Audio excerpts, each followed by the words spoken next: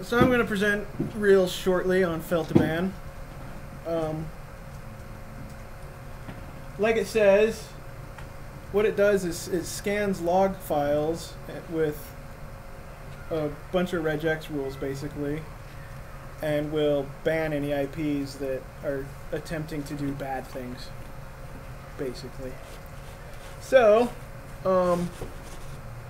there's packages for pretty much everything, and so for whatever distro you're using, just typically, you know, apt install Fail2Ban or yum install Fail2Ban.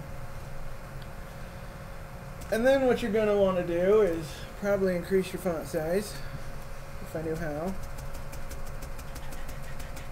Dude, that's like huge. That's awesome. Good. Death Star. Bigger. You good? Do you have one called? Do you have a machine called Alderon? No. Not yet. It was destroyed. That was my point Well, right there. close That's up. why I was asking. So then once it's installed,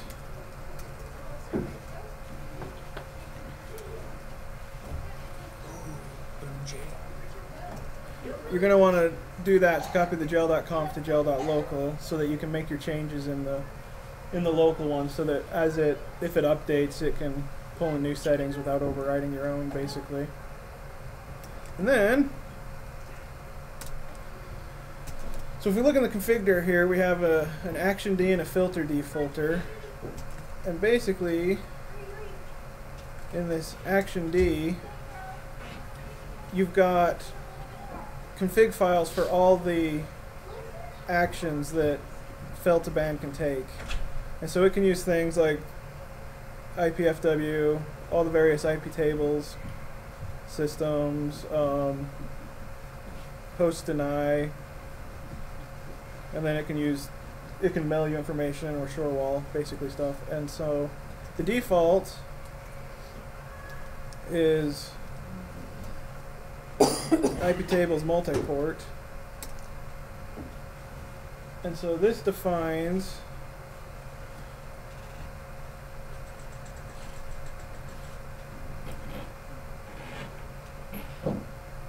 so you have action start. So what happens when Fail2Ban starts up? It creates a couple of chains, basically. And when it stops, it takes those chains away. But then you basically have the ban command here that when it reaches an IP it bans, that it adds it to the proper Fail2Ban chain with the IP and just drops it. And then there's also an unban down here for unbanning those IPs. Is a chain like a sequence of rules, or? Yes. Yeah, IP table is a sequence of rules. That's what we're referring to. And then in filter, you have all the filters which define the various log files and stuff and services that Fail2Ban can watch. And so I basically had originally downloaded this for this one.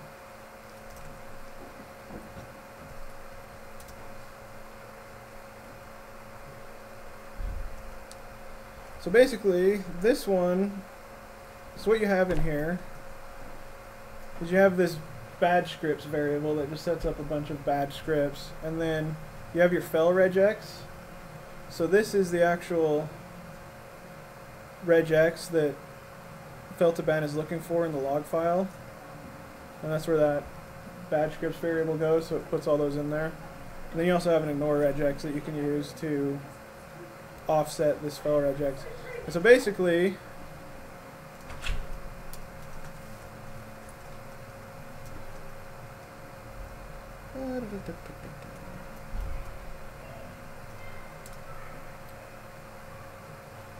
this is just full of errors. See if I can find one.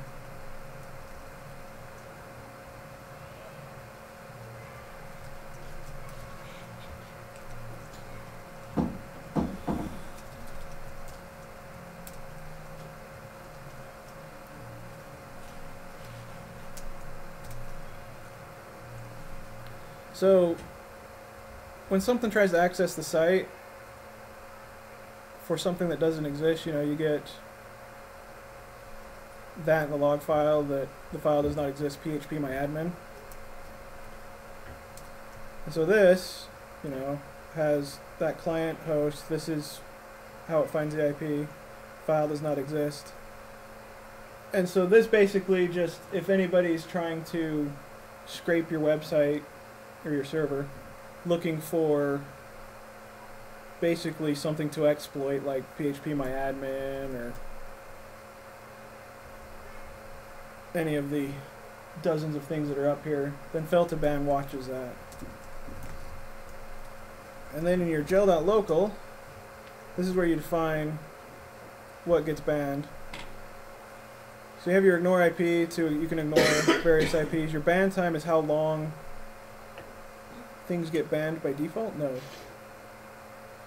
70 seconds to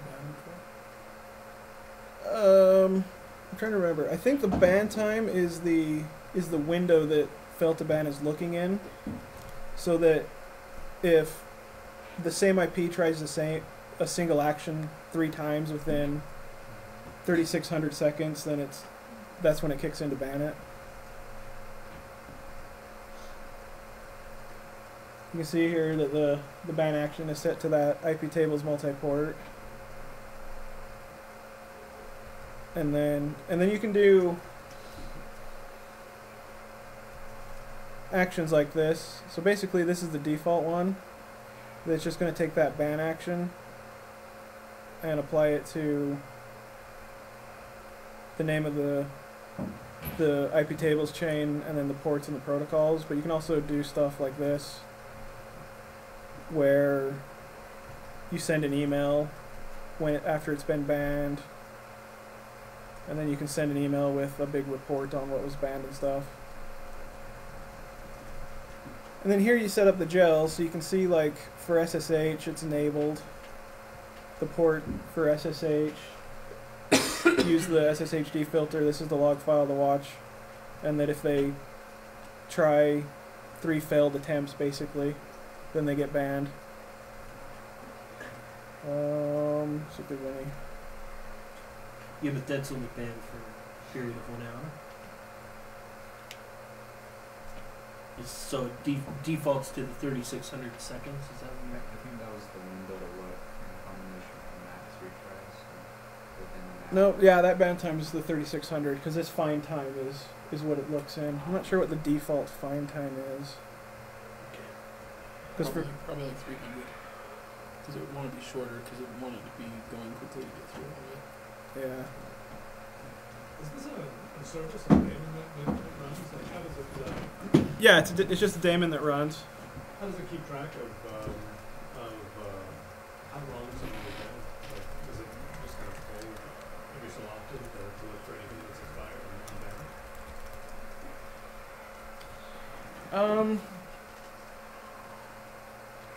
unban? How to unban stuff? Yeah. How does it? I think just well, it has its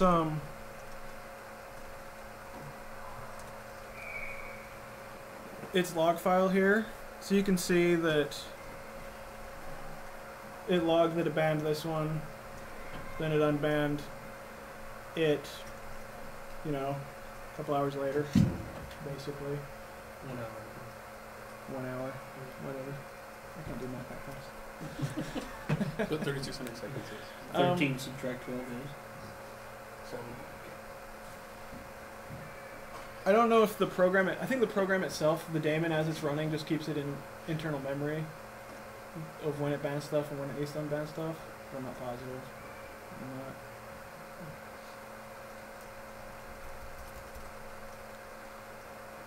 And yeah, that's basically what it does. I have filters set up for SSH brute force attacks, bad bots, which are spiders that try to crawl the site, no script, which are hacking attempts. And then I have another one that's set up to watch this Fail2Ban log, and if it finds that it's banned like the same IP multiple times, then it just permabans them.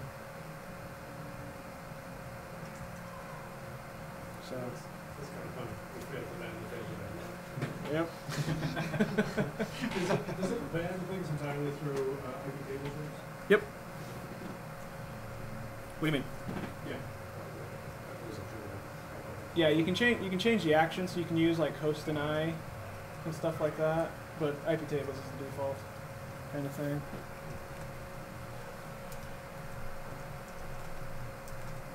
Did you set up all those rules yourself, or is there like a website where good rules for all that are located? Most of the rules come with it. That's my custom chain. Piss off. It drops everything. Pretty much. It's mostly banning robots and stuff. And Robots on MSN, spinner.com. because MSN drives me I'll nuts. tell you where to sit and spin. Sorry. How does fail-to-ban interact with IPTables rules you've already set up? Just fine, because you can see here that it uses its own chains for each rule set. So you configure yours as normal, and then you start a fail-to-ban when you add additional. Yeah.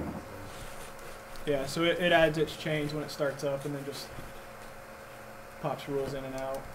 And then when you shut down Fail2Ban, it deletes its chains. So it's pretty easy.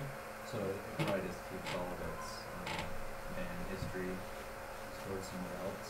So when it starts up, it adds another. No, if you shut it down, it'll delete all its chains, and when you turn it back on, you've basically unbanned everything. Gotcha. Yeah, that's one minor bad thing. But as far as rules, I mean,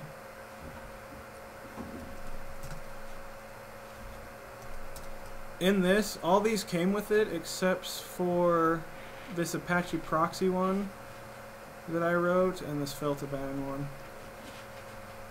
So the rest came with it, and most of the stuff I grabbed, they've got the how-to on their website. That there will be some how-tos on various ones, you know. I think this is where the proxy one comes from. So yeah, you can find stuff, but it's pretty easy if you can, if the log file has a pattern in it to write your own. What is it written in? Python is what the damage is in.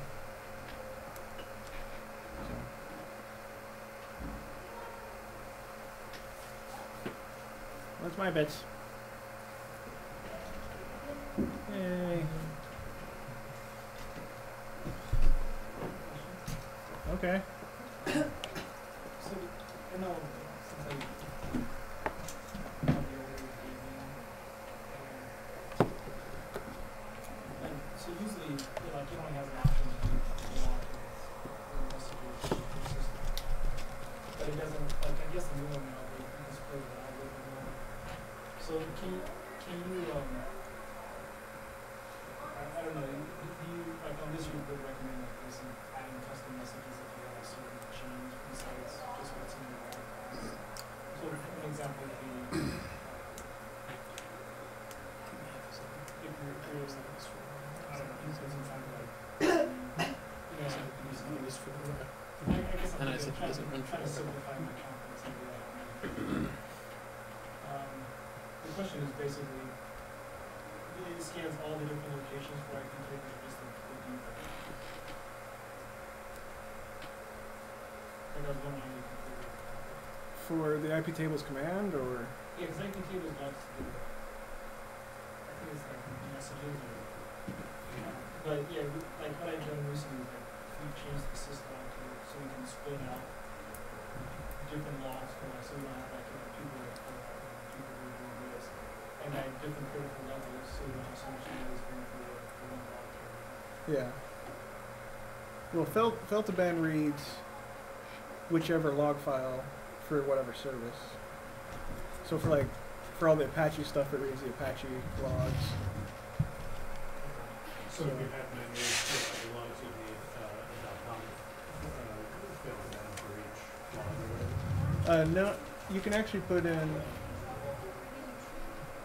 like the star wildcard. So for like the Apache error logs, you know, it's just like var log Apache star kind of thing. So it can read all those. you using this? Fail2Ban? Yeah, that runs on my server. Keep all the script kiddies out.